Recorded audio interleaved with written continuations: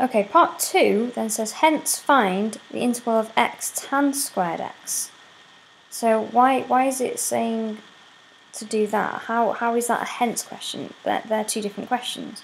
Well, they are two different questions, yes, but there's a link between a tan squared x and a sec squared x.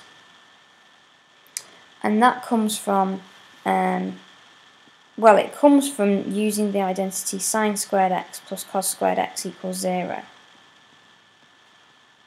Because if you divide all that by cos squared x, we get tan squared x plus cos squared x over cos squared x, which is 1, equal 1 over cos squared x, which is sec squared x.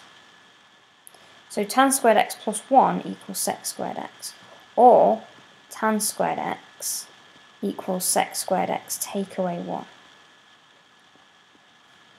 So that's what we can do up here. We can, if this is what we want to integrate, rather than integrating what they've given us, just box this off.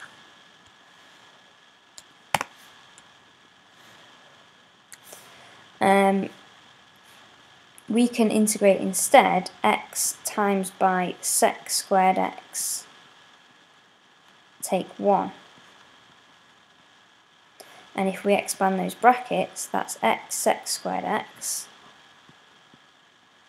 take away x.